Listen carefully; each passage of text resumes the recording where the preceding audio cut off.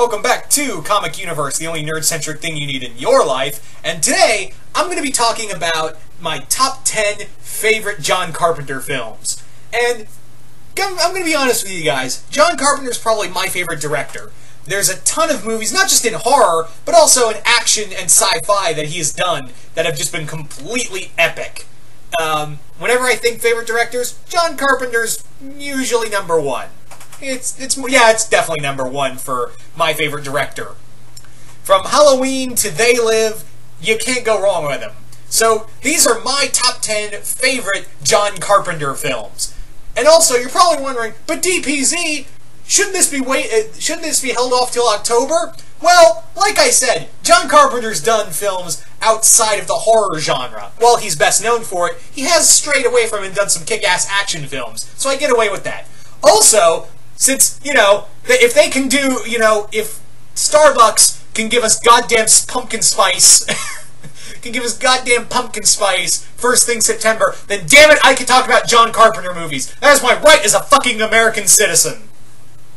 Anyway, so let's get started. And keep in mind also, this is just my personal favorites. If you think a list should be a movie should be higher or lower or not existent on the list, that's totally fine. I'm always interested to hear what you guys have to say. So yeah, let's get started with my number 10, Village of the Damned, which is a remake that John Carpenter was a part of. This is a neat little film, and honestly, it really does work in that he really brings a lot of cool effects, and the kids in here are probably by far the scariest since the original film with George Sanderson. So this is it's a neat little gore fest. There are some really violent scenes, and I will admit that some of the scenes do drag a bit, but it does make up for those goddamn creepy kids. Number 9, Christine. I don't usually say this about cars your age. Well, sometimes. Kudos if you got that reference to a certain song. Yeah. So, yeah, number 9, Christine, the Stephen King adaptation. Christine was actually one of my first Stephen King films I watched growing up. I don't know why my parents let me do this at a young age. In fact, I remember I was like 5 years old when I first watched Christine.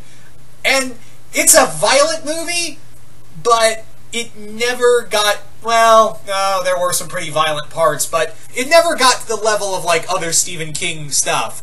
The characters are all really great, and that's probably in part to the filming direction of John Carpenter, who usually has characters who are these, down on their luck or very, like, average Joe kind of characters. But not only that, his the sets for his filming process were very loose and, easygoing. So everyone, by the end of the film, were very tight-knit and close. So that was kind of neat, and that really shows that kind of film direction that Carpenter had for all of his films of being, easygoing and fun, and it transitions well here for everybody in the film. Yeah, it's actually, I know this isn't well looked on for most Stephen King adaptations, but it's, in my opinion, one of my favorites of the Stephen King movie adaptations. I kind of would like to see a remake, but without, it would be hard to top the Carpenter film. So, moving on to number 8, Halloween 3, Season of the Witch. Wait, don't go! Hear me out. Yes, I'm fully aware that this is the movie without Michael Myers in it. I am fully aware that this movie deviates from the Halloween plot. But that was the point. The original plot, the idea that John Carpenter and Deborah Hill had, was that Halloween was meant to be a franchise. But unfortunately, since Halloween, the internet wasn't around in the 80s, that was kind of a problem a little hard to convey. So a lot of people were just kind of stupid and went, "Where's Michael Myers?" But I can understand since, mass communication wasn't exactly, social media wasn't available to the public then. So that was kind of the thing. But and I know it took me. This movie has garnered a cult following, and even I used to not like this film. But after sitting down and watching Season of the Witch, gotta say, it's not bad. I really dig Tom Atkins as a average Joe type character. Again, it's another the type of character formula Carpenter follows, because while he's a likable dude, you do see he's committing infidelity, but don't know if you want to root for him or not, and he's caught up in this conspiracy with witches and cyborgs and whatnot. It's so goddamn weird and so Carpenter that it works on every level for me. This film is not for everyone, especially if you're a diehard Michael Myers fan, but on its own, honestly, it's pretty good. If you just called it Season of the Witch, no one would... I guarantee you, if this film wasn't part of the Halloween franchise, this movie would be well looked at as a cult classic horror film. But unfortunately, it has the Halloween tagline to it, so what can you do? So, but that's where my opinion really came in. So there you go. Moving right along to number 7. Assault on Precinct 13. This is a grim, gritty action film with a bunch of cops and inmates trying to fight corrupt cops in a police precinct. I know this movie got a remake, and a lot of people remember the remake more, but the original 70s film is really kick-ass and brutal. I would highly recommend you guys checking it out whenever you get the chance. This definitely cemented a Carpenter to have a big action influence as well. It was one of his first action films. So, where do we go from here? Well, at number 6, I have to say this. I have come to chew bubblegum and kick ass. And I'm all out of gum. That's right, at number 6, none other than They Live.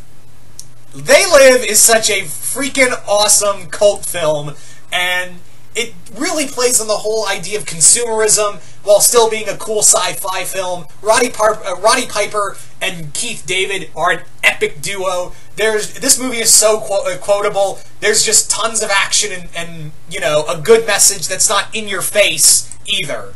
You know, it's really a great political message, but again, it doesn't go overboard and go in your face either. And I like that. I really dig that aspect of this film. So at number 6, They Live. Now we're getting into the top 5. And at number 5 is Escape from New York. That's right, goddamn Snake Plissken in this house. Or in this bitch. I ruined the sentence. Fuck me. Escape from New York is such a balls-to-the-wall, insane, dystopian action film that, you know, watching it from beginning to end just puts a smile on my face. It's just loads of fun. Kurt Russell is epic, and this was another action film that solidified that John Carpenter could not only do horror films, but also action films. I don't understand why Snake Plissken is not one of those well-remembered action heroes. It boggles my goddamn mind. So, let's move on to number 4. At number 4, The Fog. This is another great collaboration film between John Carpenter and Deborah Hill. It also features, again, Tom Atkins from Season of the Witch, as well as Jamie Lee Curtis playing a hitchhiker, which is really neat. A lot of headcanon is... I love the headcanon that since Jamie Lee Curtis's character is a hitchhiker, I love the headcanon that it was really Laurie Strode, and this is how she got to, you know, the town in California. Because, yeah, Halloween does take place in Ohio, and this is, like, it's somewhere on the northern East Coast, and she was bebopping around the world after faking her death until she eventually became a principal at that academy in age 20. So I dig that headcanon.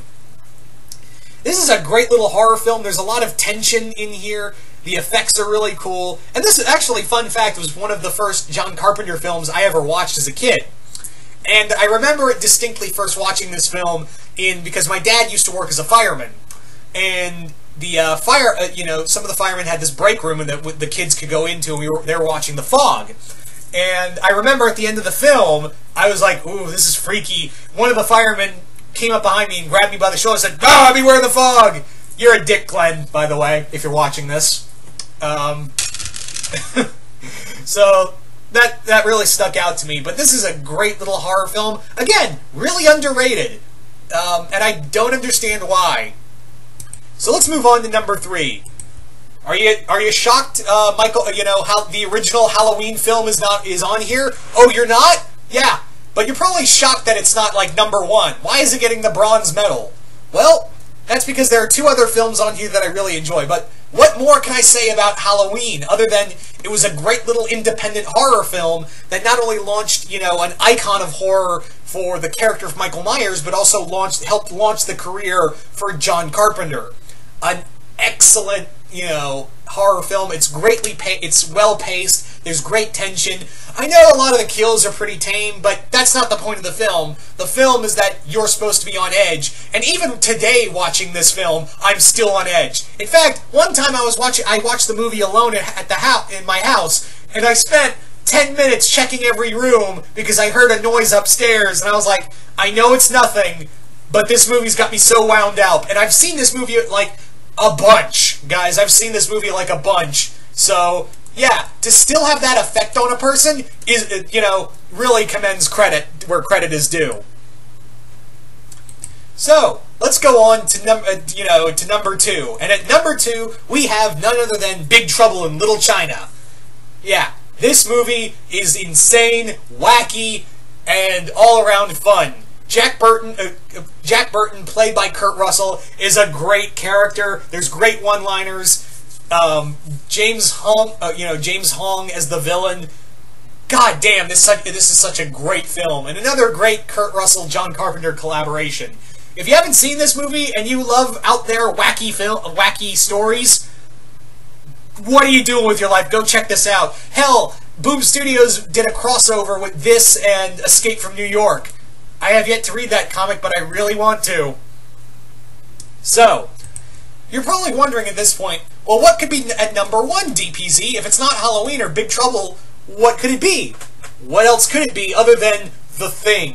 One of the best horror films, one of the best remake, probably the best horror remake, and one of the best films that John Carpenter has ever done. The effects in here are spectacular. The characters, the tension, the atmosphere, all of it culminates into a wonderfully dark and sinister film. This movie, to this day, just wows me every time. All of the characters in here are fantastic. It's, of course, the thing itself is terrifying. And the effects work beats out, the practical effects work from the 80s beats out a good chunk of bad CGI that you see today. So, yeah, at number 1, at least for me, it's gotta be The Thing. So there you go, guys. Those are my top 10 favorite John Carpenter films. Think of this as like, if you really want to get down and dirty into it, think of it as like a bit of a prelude to the Halloween season that's quickly coming upon us. So I figured, since I was actually watching The Fog and I thought of this list. So here on Comic Universe, we do some top 10 lists, but this is the first one I was like, I want to talk about movies from a specific director. And here we are now. So as always, I'm really interested to know what you guys have to say. And again, I know some of my picks were a tad unconventional, especially with Halloween 3 on this list. No matter where it is, that's probably going to be like, what the fuck? But I think you guys can all agree on the top 3 in the least. So that's, again, but keep in mind, guys, once again, this is just my personal opinion. If you think a movie should be higher or lower on this list or not on this list at all, that's totally fine. No ill will against you. I'm just saying, these are just my personal favorites of John Carpenter. And trust me, I've got a lot more of his that I really wanted to put on here. So this was a tough list for me. But anyway, so you guys tell me in the comments below, what are your top 10 favorite John Carpenter films? And once again, hit that bell, subscribe to us, and once again, see you once more in the universe.